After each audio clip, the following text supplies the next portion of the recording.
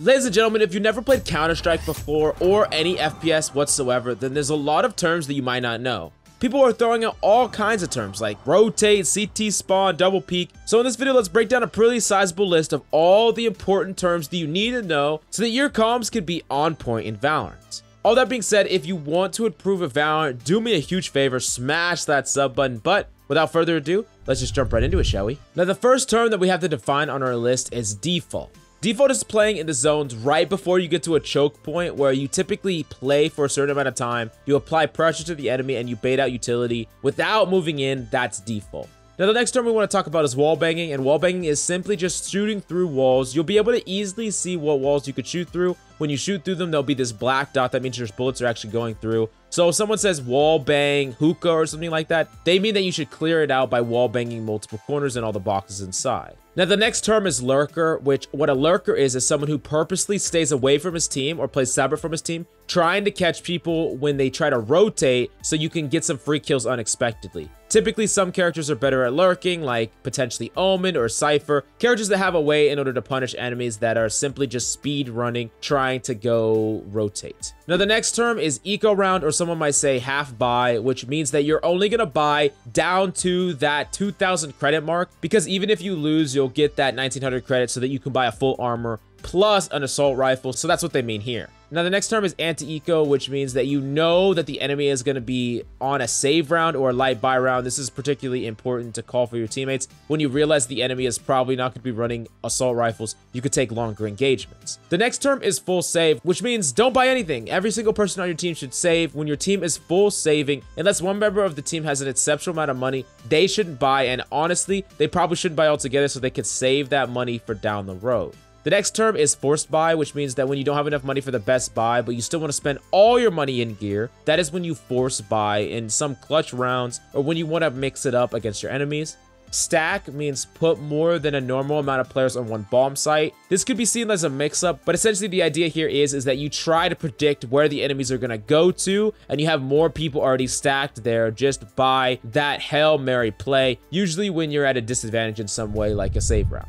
The next term is rotate, which means that you're going to leave the place that you're attacking or defending, and you're going to move on to support your team on the other side. You say rotate to B side, which means that you need to rotate to that side to help your team for either defending the point or taking it. Now, another term you'll hear often is one shot. So when someone says one shot in comms, oftentimes it means that the person that they shot is 149 HP. Moving on to the next term, and this is a term that I just had a hard time learning right off the bat because my time with CSGO was really limited, but people will say CT spawn or T spawn, which has to do with understanding terrorists in Counter-Strike. So counter-terrorist side is the defender side, and terrorist T side is attacker side. So I know that it doesn't make any sense in this game. No one's a terrorist, and I thought the same thing too, but most of the players that play this game, especially at the higher levels, are all CSGO players. So if you do not learn this, you're just completely confused like I was. I'm like, what the heck? What do you mean T-spawn, CT spawn? Yeah, you have to learn this. CT spawn is defender, T-spawn is attacker. Now, baiting is a term that often gets thrown around, but essentially what this is essentially what you're doing here is you're holding default, a term we talked about before,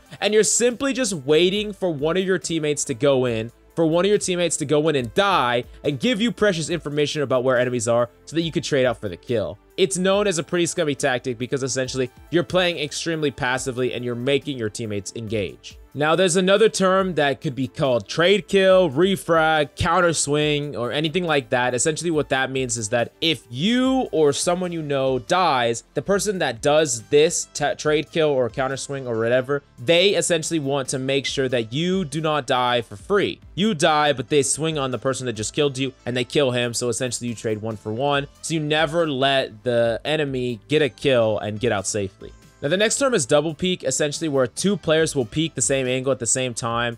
Generally, what you want to do with this is you want one person to swing a little bit wider than the other person. So it's best to coordinate this. You say double peek, I'll peek wide, and that's something that you can do to get on the same page with your allies. Now, the next term is wide peek, and what that is that's where you go really far away from the wall. This is typically better against things like operators because essentially what you want to do is you don't want to barely peek the angle. You want to peek it really wide so that it allows a higher margin of error for the enemy to mess up on this shot. Now, jiggle peek or shoulder peek is something that you might have heard, but essentially this is where you quickly peek. You quickly just get information really fast, and the idea here is you're already going back behind natural cover. By the time you actually see them, you peek in and peek out really quickly just to get information. Just keep in mind that even if you shoulder peek against a lot of rifles, if they react in time, you could either die or at the very least get tagged. Tagging is a term that I'm going to use a little bit later. Now, crossfire is a defensive stance where two enemies are lined up in a way that they both can see the enemy at the same time, making it extremely hard for a peeking enemy to take them both out. Essentially, what the enemy would have to do is look at someone and kill someone, and then flick all the way to the other one using like a crazy 90-degree flick or something like that in order to kill them both. So more likely than not, he's only going to be able to get one person at the very maximum, but probably you could actually kill him if you fire at the same time. Now, the next term is dink, which means you're getting a headshot on the enemy that doesn't die. This is really important to let someone know that they're kind of low HP. I dinked him, which it's often better to say I dinked him for the actual value of damage because you know it after you die.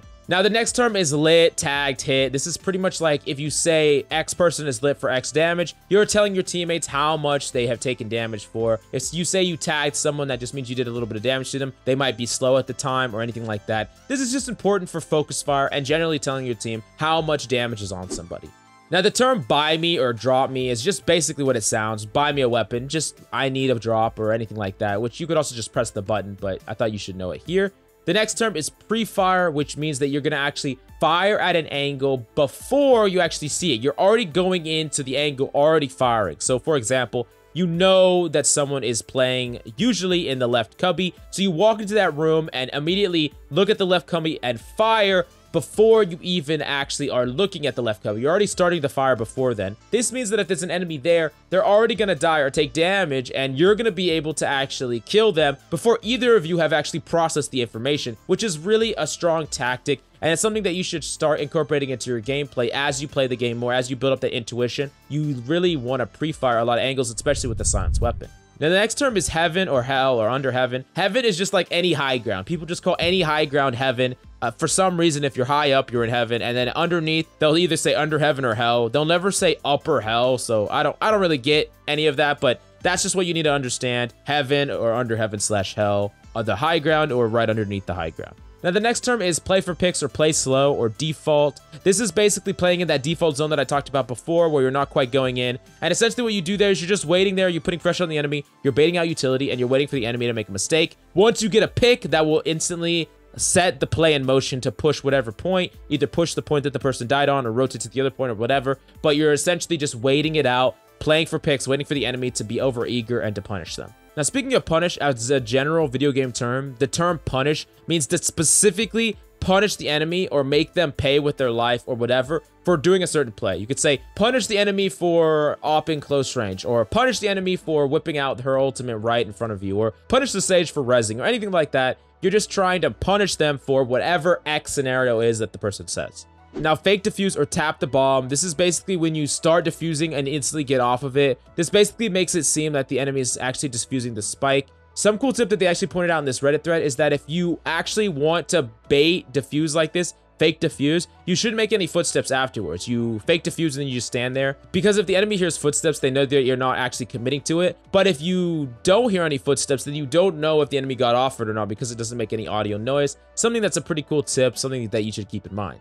Now, the next term is something like stick it, which is something that means that you should just try and stick the bomb and not get off of it. Maybe you don't have enough time, or maybe the enemy's not quite going to be able to kill you before you stick the bomb defuse. That is when you actually want to stick the bomb, stay to it. If someone on your team calls for that, just hold that defuse button and you probably will be able to stick it out.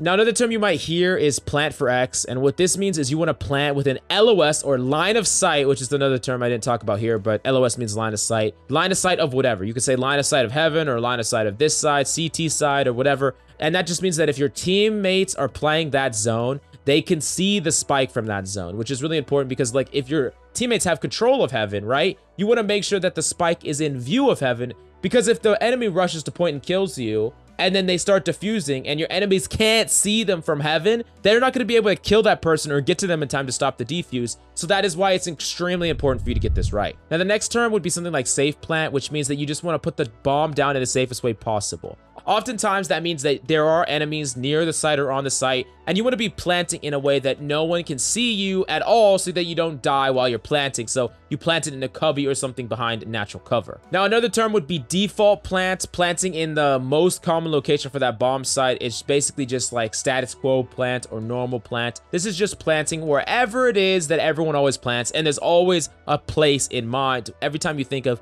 where does everyone plant on this map, you can definitely think about it, and that's the default plant. Another term would be play the bomb, which means that you don't need to go aggressively and go chase after enemies after you planted the bomb. Essentially, what you're doing is you're just playing around the bomb and forcing the enemy to either clear out every angle, or they go and try to defuse the bomb, and then you know where they are. So that's where you're playing the bomb. In a similar way, the term play for time means that you want to utilize the time that you have to your advantage in order to actually win the round. So basically, you just want to wait around. Make sure that you don't take fights too quickly, and that if you can at least stall the enemy, then they won't have enough time to defuse. So you don't want to take fights too rapidly, and you want to put pressure on the enemy to actually rush the defuse and try to rush flushing you out, which could make them sloppy and it could make it a lot easier for you to kill them. Now, the next term would be something like retake together, which means that you need to wait for your allies in order to retake a bomb site instead of running in one at a time. Just say, hey, retake together. That means that everyone should be waiting wherever they're coming from and try to engage the site at the same time. Now, there's numbers advantage and ult advantage. These are specifically talking about, hey, we have numbers advantage. We have more members of our teammates alive. That you could also say, I have ult advantage. We have more ults on the enemy. That's something that you could really relate to your team. You can even say something like ability advantage if you know that you baited out a whole bunch of abilities on the enemy team, and you still have a whole bunch of them that your teammates and yourself has sandbagged. Now, the last term that we have to do today is glass cannon. This is an actual new term that I just found out about. It's basically when you buy an operator or some really expensive weapon like a AR or something like that, and you didn't even buy any armor with it. So essentially, you're going all in on attack stats. You got no defensive stats, which is probably usually not worth it, but I could see some scenarios where if you buy an operator and you're holding a really long sight line, it's better than not buying an operator, especially because you're playing so far out of their effective range. You could still kill them without them doing enough damage to kill you. Now, as much as I would want to take credit for this list, I can't. It's almost all compiled by this guy called Stanky FPS on Reddit. Definitely go check him out. Definitely go look at his work. He did a really good job here, and I think a lot of people helped for that, but I wanted to make this video so if you didn't see this post, or if you just don't follow the Reddit or anything like that, you still know all these things. And it was actually really insightful for me as well, because I haven't really played that much CSGO, like I said before in the past. A lot of these terms just seem really counterintuitive for a game like Valorant, but they're really important for you to learn, especially as we enter this transitionary period where no one really knows what things are going to actually be called. We have all these official names, but a lot of times in my games, when I call something the official real name that it's actually called on the map, they have no idea what I'm talking about. And then they call something some crazy thing like U-Haul or CT spawn or anything like that, and I don't really know what they mean. But now I do, and it's really important that you learn it as well. So I hope this guide has been extremely helpful for you. And if you have any questions, comments, concerns, or if there's any other type of term that you think people need to know, definitely let me know in the comments down below, and then the community can actually learn from your insight as well. Anyways, of course, do me a huge solid and smash that sub button, and I'm going to keep you up to date on every news guide, anything that you need to know about Valorant. Anyways, that's all we got for you today. I'm Coach Bills, and until next time,